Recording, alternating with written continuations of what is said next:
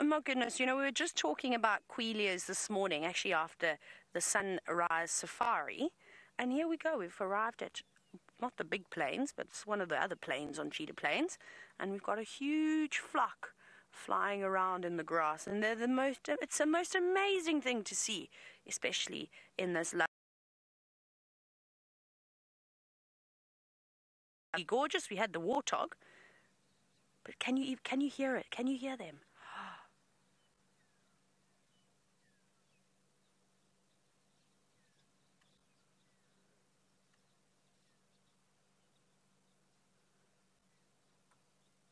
Isn't that incredible? Their wings flapping.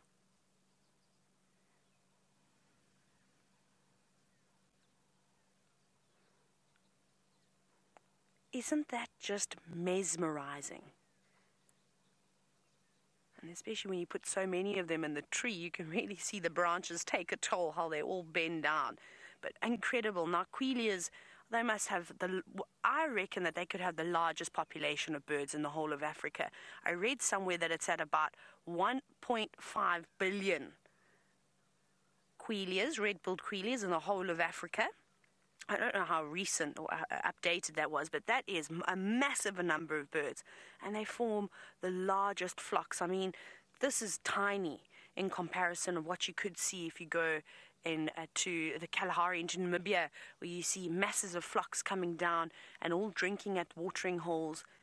It's really, really quite beautiful. And you see, here comes another lot. So, you know, there could be a couple of different flocks, but it just takes one. Look how they're all darting out of the bush, one to fly away, and then the rest all follow.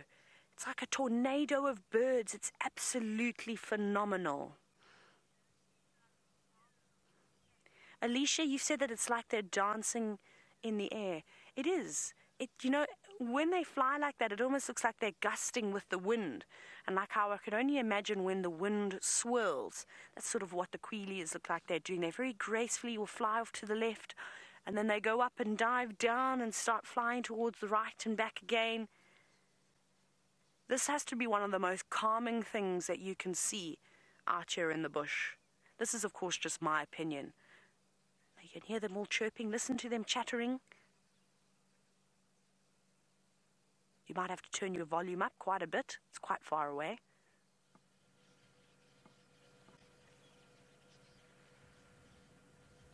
Very talkative.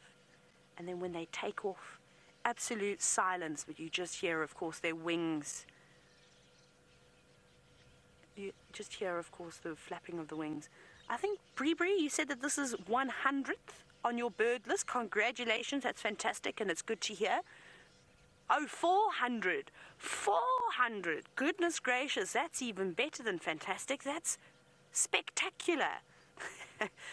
That's our new word that we're all saying now, spectacular. We need to think of some things, but that's pretty impressive. 400 birds is not easy. It can definitely take you quite a while. So if you want to get to the magic number 400, like Bree has just gotten to, you better start. Look at that, there they go again. Oh, wow. And it's a much bigger group. Since we started watching them, I think about 3 or 4 different flocks have joined in. Just soft little whispers of the birds as they fly around. Oh my goodness, I almost don't know what to say. It's just so mesmerizing. I can't take my eyes off of them. How they don't bump into each other is also amazing. Because look at them, they're flying, and of course they're obviously communicating with each other. We don't know what they're saying. But they just have everything so well planned that they don't bump into each other. I'm sure every now and then some of the youngsters, some of the juveniles must get a little bit lost.